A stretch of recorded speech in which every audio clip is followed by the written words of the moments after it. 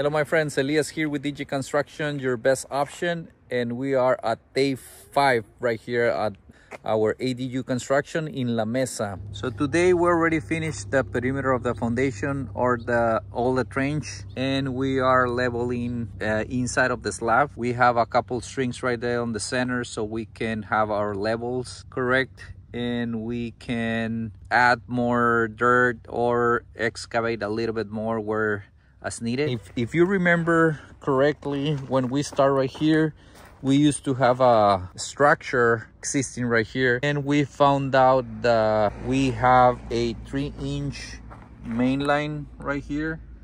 So what we're gonna do today, we're gonna run his camera. We want to know where our main connection on the main house is, so we can connect there with our new structure. Here's Jerry, my plumber. He's gonna do the camera inspection for us. So this equipment usually comes in a 2-part process. This is the camera, of course, like you're seeing, and in the point of the camera you have the transmitter, and right here it has the receiver. Right there you're seeing like a joint. It's not that it's cracked, it's just whenever you join 2 pipes together. So right now we are heading in this direction at an angle, and we are right here, 1.0 foot. Okay. Okay. That's where you're going to get your depth right over there. It Sure. probably is going to go down that little hill right there. Okay. You can see the manhole as well. Directly to the manhole. What Jerry's thinking on his experience and everything, he's thinking that we're going straight. We're still continuing a straight line. Dot marker is gonna give you depth and it's gonna give you direction. I'm not sure if you can see that pinpoint right there, but it's giving you several numbers. One is gonna be the depth and one is gonna be the direction that it's going. It's very nice. Very nice visual. You have sensors on the whole cable or just on the head of the camera? So it's on the head. Mm-hmm. That's where you get your, which allows us to get our location and whatnot. Okay.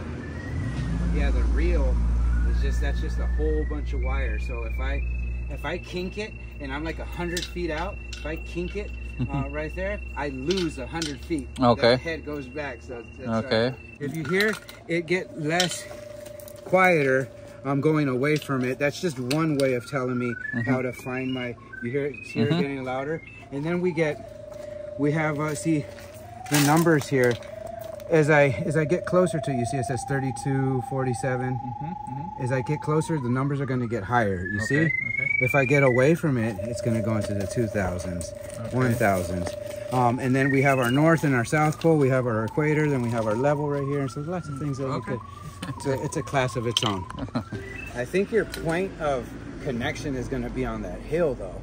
For that top part ADU. Okay. Yeah. So do you want me to continue to figure out where this is going? So yeah, because what I'm trying to see is where my drop is gonna be to the street, right? Like, and I'm not sure that we have 2 drops on the property. So this line, as of now, I haven't seen any tie-ins to it. So like this house here is not tying into that line as of now. Sure. But in the direction that it's going, most likely, yes. So yeah, we're gonna tie in this. The existing house is gonna tie in, or this is tied into the existing house somewhere on the driveway. Most likely. Sure. Yeah. All right. So that's what. Tell you where that's at. Yes. Okay. On the screen over there, we're about to tie in. Okay. Coming in this direction. Okay. And right now we're right here underneath this bush. Okay. Basically, the main thing that we're trying to see right now is making sure that line that we already have existing on the ADU or on the pre-existing structure is connected to the main house.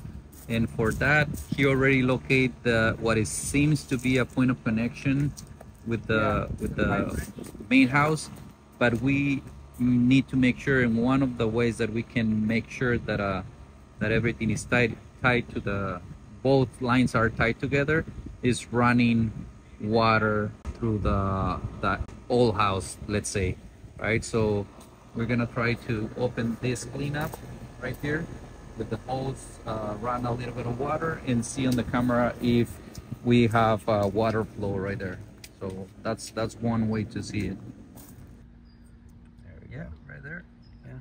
So that's the water hose. It just takes it a second to get there because of you know, it could be they're old cast iron pipes. It's a 2-inch line. It's a branch line that's going to eventually connect to the sewer and then get to this point. Yeah. Just in case that the inspector doesn't allow us to use this existing, we need to know exactly how deep so my guys can excavate and find the main pipe right here. 1/4. 1/4, so it's not much. Right here, yeah. Well, we have like 10 feet from that drop, right? So we should be fine, but depends on what he wants as far as being. So coming from that ADU, most likely your best tie-in is on that little hill right there. Sure. Yeah, coming down the hill, not on the top. So from where we're hammering, come straight down the hill at this angle, boom. 45's this way, boom, then drops into the main. Okay. Yeah. Pretty straightforward. 5 feet. And we'll go ahead and locate here. And if I'm correct, I should be a little close to the trailer. Maybe down a little bit, but we'll see.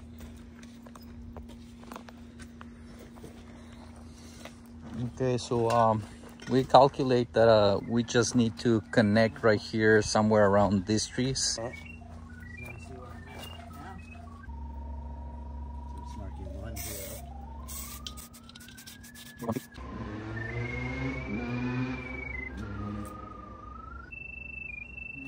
So right here we're marking 1, 3.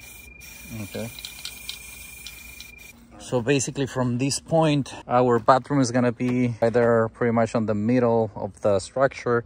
We're gonna have to come straight right here with our sewage line and then go like in a 45 degrees and connect right there on the bottom of the trailer. You can see the green mark